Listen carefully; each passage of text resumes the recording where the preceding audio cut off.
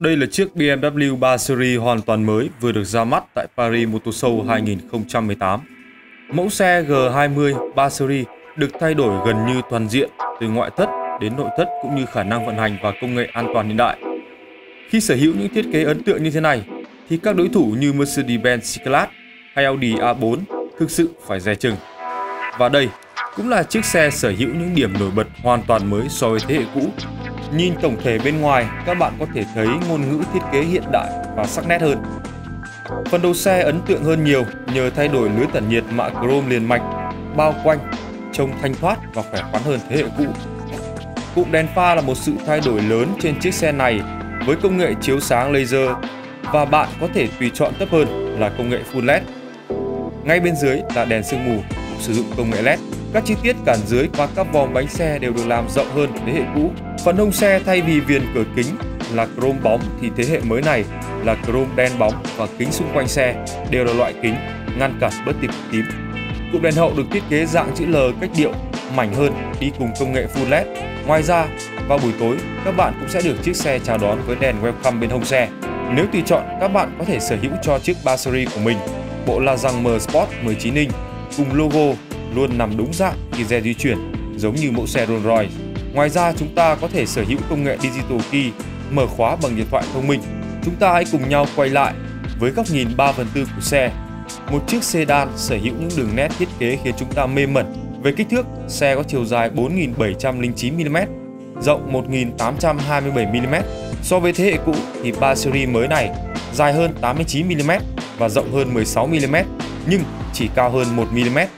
Và chiều dài cơ sở tăng thêm 41mm, đạt 2.851mm, lớn nhất trong phân khúc.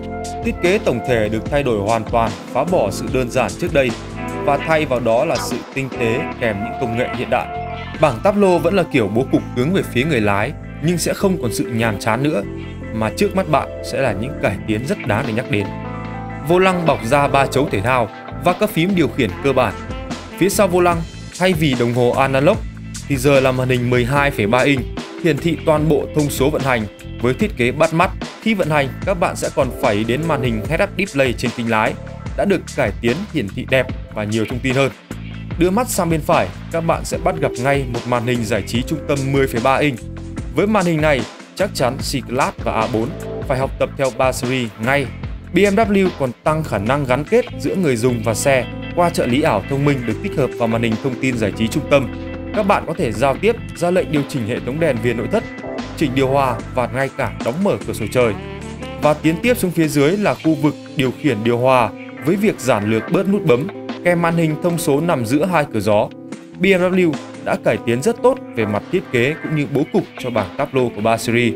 Nếu như trước đây những mảng ốp làm điểm nhấn trên bảng táp lô và console trung tâm, BMW không chú trọng tới, thì trên mẫu xe này đã khác. Các vật liệu lạ và đẹp đã được đưa vào như các bạn đang thấy trên hình.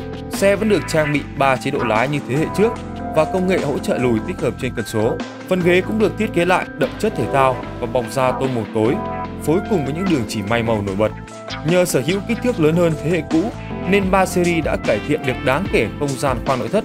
Phần ghế của người lái và ghế phụ được thiết kế khá dày, nhưng khoảng không đầu gối của hàng ghế thứ hai lại được tăng thêm 11mm, và hàng ghế thứ hai có thể đủ chỗ cho 3 chiếc ghế trẻ em. Khi chúng ta cần thêm diện tích để đồ thì có thể gập dễ dàng một bên ghế của hàng ghế thứ hai nhờ cơ cấu chia 40-20-40. Phân cốp của xe có dung tích chính xác là 480 lít, cùng dung tích với một chiếc C-Class hoặc Audi A4. Xét về khả năng vận hành thì 3 Series được trang bị những động cơ như sau. Xe được chia làm hai phiên bản BMW 320D và 330i, đều được trang bị động cơ 4 xi lanh nâng cấp. Bản 320D sử dụng động cơ tăng áp kép Twin Power Turbo dung tích 2.0 lít, sản sinh công suất 187 mã lực, mô men xoắn 400 Nm. Nhờ đó, xe có khả năng tăng tốc từ 0 đến 100 km/h trong 6,7 giây.